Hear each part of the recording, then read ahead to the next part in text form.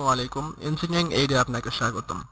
Previous ভিডিওতে কিভাবে template open করে কাজ করতে হয় সেটি আপনাদের দেখিয়েছিলাম।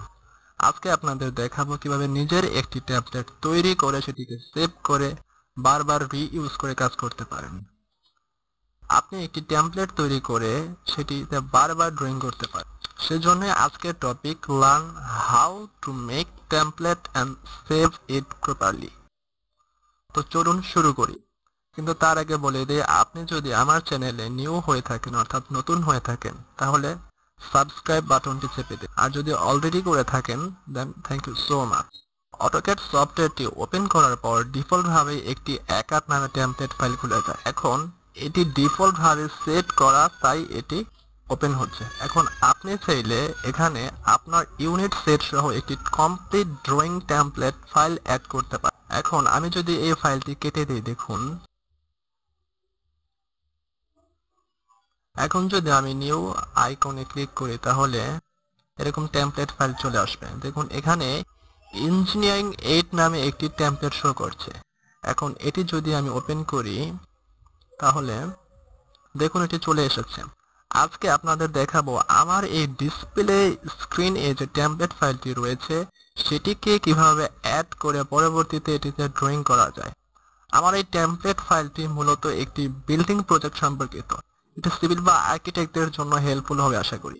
একটি ফুল বিল্ডিং প্রজেক্ট ড্রয়িং করার জন্য যেসব ড্রয়িং হয়ে থাকে, যেমন structural design, electrical and sanitary design, plan, footing, column, beam, schedule ইত্যাদি, চাইলে আপনি এই টেমপ্লেটটি দিয়ে স্টেপ বাই স্টেপ ড্রয়িং করতে পারেন। এটির একটি কপি আমি অনলাইনে দিয়ে দিব। আপনি চাইলে এই টেমপ্লেটটি ডাউনলোড করে তারপর সেভ করে বারবার রিইউজ করতে পারেন। এখন আমি এই পেজটি ক্লোজ করে দিচ্ছি। দেখুন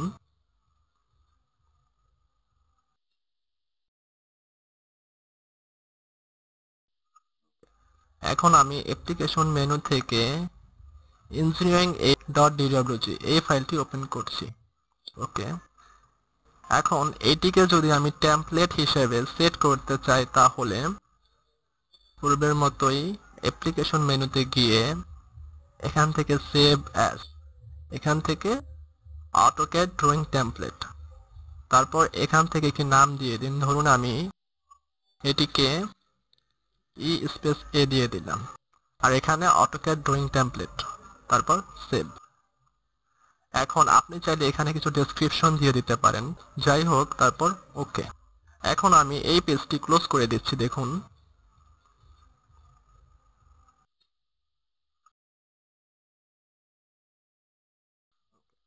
এখন নিউ আইকনে ক্লিক করে দেখুন এখানে এ টেমপ্লেটটি শো করছে, যেটি আমি কিছুক্ষণ আগেই টেমপ্লেট হিসেবে সেভ করেছিলাম।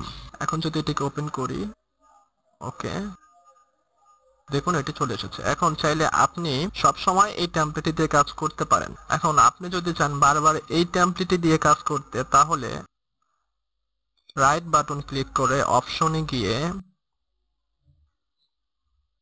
এখান থেকে টেমপ্লেট সেটিং এ এসে তারপর default template file name for Q new এখানে এসে নাম সিলেক্ট করুন, তারপর ব্রাউজে গিয়ে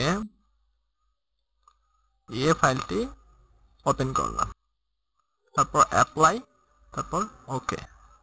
এখন আমি পেজটি কেটে দেই।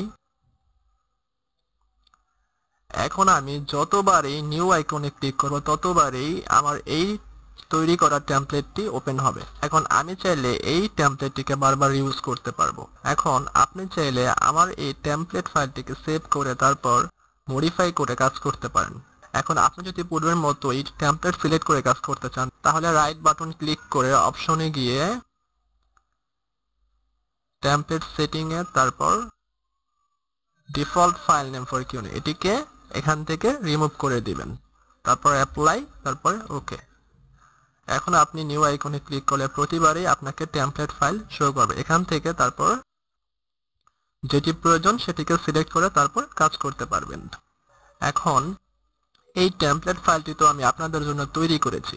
আপনি চাইলে নতুন একটি AutoCAD ফাইল ওপেন করে তারপর সেটিকে কাস্টমাইজ করে টেমপ্লেট হিসেবে সেট করে কাজ করতে পারেন, অথবা আমার এই টেমপ্লেট ফাইলটি সেভ করে তারপর মডিফাই করে কাজ করতে পারেন। যাই হোক, এটি সম্পূর্ণ আপনাদের ব্যক্তিগত। তো এভাবে চাইলে আপনি নিজের একটি টেমপ্লেট ফাইল তৈরি করে তারপর সেটিকে সেভ করে বারবার রিইউজ করতে পারেন। এই ভিডিও সম্পর্কিত আপনার যে কোনো প্রশ্ন বা মতামত থাকলে সেটি কমেন্ট বক্সে এসে জানাতে পারেন। One more thing, wait for my next tutorial, এবং সেই পর্যন্ত ভালো থাকুন। ধন্যবাদ।